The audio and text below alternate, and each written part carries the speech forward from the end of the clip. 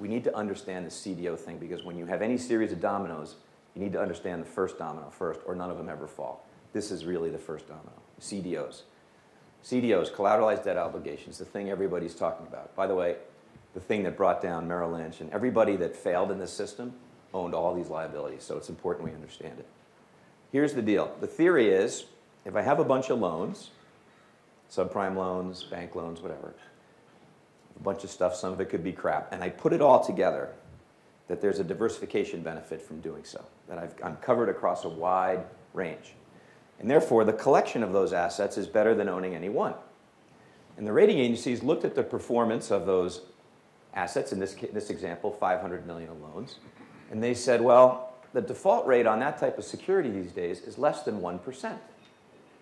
So I think, me, the rating agency guy, I'll lend basically 80 cents on the dollar. I'll say that I can put 400 million of loans against this pool of stuff, and the only way I lose money is if they default at a 20% rate, more than 20 times where they are today. And not only do they have to default, but I have to get wiped out. So there's really no risk, zero risk in this AAA thing. Okay? And then I'll make the same bet, well, hell, if it's 500 million of assets, gee, you'd have to have a 10% default rate before you'd have to get further down before it's single A. And so I'll make that bet too, that I still have 50 million of equity against 500 million of assets, so there's some part of that that's kind of single A.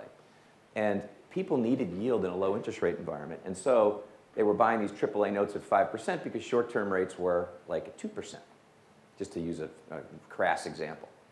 Okay, and so the demand for AAA paper at high rates, and by the way, we all know there's no free lunch. This sure looks like a free lunch. You're getting no risk for extra return. This is why these are interesting to people. If you look at the P&L of a CDO, it's not really all that complicated. 500 million times 7% is 35 million of interest income. And if you pay your liabilities off at 5% and 6%, you got 23 million of expense. All of a sudden, I've got $12 million of income on 50 million of equity. Voila. I have a 24% piece of paper in a market environment where interest rates are 2, 3, 4%. It's money. And the thing that this is like a crack cocaine in the financial system. Let's look at all the ways banks make money here. They originate mortgages. They then sell them into these things.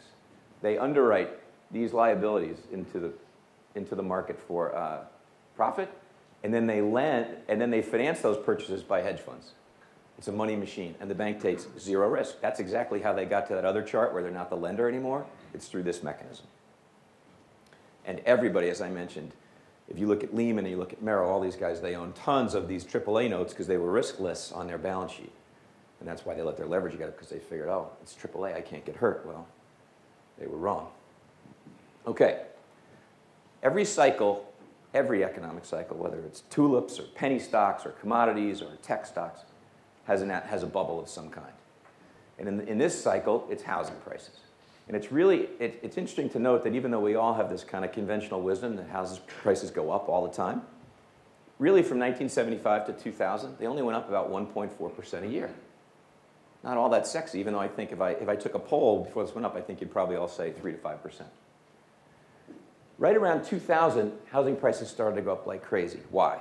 A couple of reasons. People like to blame Greenspan for this, but it was government mandate that Freddie and Fannie, two of the players we'll talk about later, had to, in 2000, give loans 50% of their giant portfolios to people who had below median incomes in the United States. It was government subsidy of housing. It was selling the government guarantee down to create a program to get home ownership up. And in fact, what they did here is they actually moved the home ownership rate in the United States from 64% to 69%. Some of those people should be in houses. Some of them should be in smaller ones, and some of them shouldn't be in any house. Nonetheless, that's what happened. So that thing started to go. Fannie and Freddie started to finance all the weak guys in the system. Then we had 9/11, we had some other stuff, and Greenspan had to keep rates down for a really long time. Is it his fault? I don't really think so, but people like to blame him. So the ball gets rolling, Greenspan keeps the rates low because of other things, housing prices keep going up, and there's no default anywhere in mortgage land, because if you can't make your payment, you refinance, or you sell your house and refinance because prices are going like this. This thing went crazy.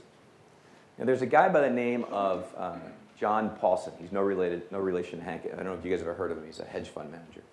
He made $15 billion on the housing crisis with one chart, which is this. If you understand this, everything kind of makes some sense. And this is the thing, by the way, that the rating agencies missed, and I'll come back to. He figured, this guy Paulson, figured out that the default rate on loans is related to the price appreciation of homes. Not really all that. If you think about it, if you're an asset lender, what are you lending against? If it goes down, you're going to get hurt. If it goes up, you're going to do well. The rating agencies did not have this in their calculus. They were not looking at price changes. There was no subprime market before 2001. They had a very small sample set on which they were basing all of their assumptions. And the sample set was all good. So the stuff they were putting in their model was unbelievably biased, and they didn't pick it up. But Paulson did. And he figured out, if I get a 10%, see that along the bottom, the home appreciation, if I get a 10% decline in housing prices, the default rate of the securities we just talked about goes to 27. If you remember, I just told you a minute ago that the default rate for AAAs, where they started to get hurt, was 20. Well, prices go down 10%. Prices are currently down about 18% system-wide. So all Paulson did is figured out that once these things go down, people are going to default on mortgages. Those AAAs and single A's are not going to be worth what they're worth. They're going to crash. And he found a way to get short that instrument, and he made $15 billion on this very simple thing. But all he did was he looked at that above trend housing price thing and made a bet it would revert to the trend line and just put everything he had on the bet. This is a really big issue because it's that housing price bubble that's caused everything. Okay. So that's the CDO context, and that's why we had defaults. Now we just take one more step back before we get into the players of what's the stuff that went in the CDO. You have to understand subprime at its core to understand what went wrong in the CDO world. And when we talk about subprime, there's three kinds.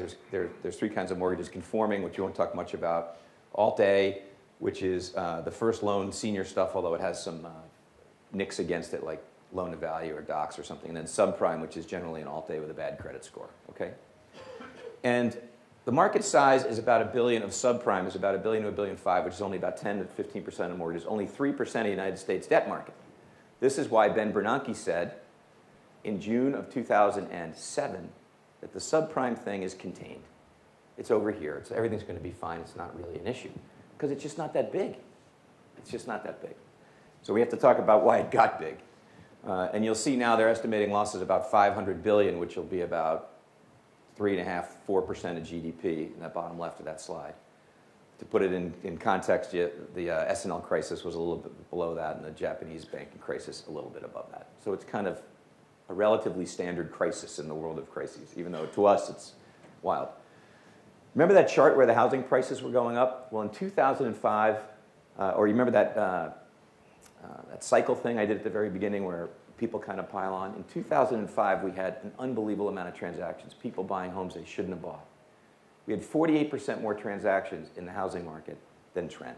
Everybody got in the pool, and it got crazy. So actually, when you bring more buyers, housing prices keep going up.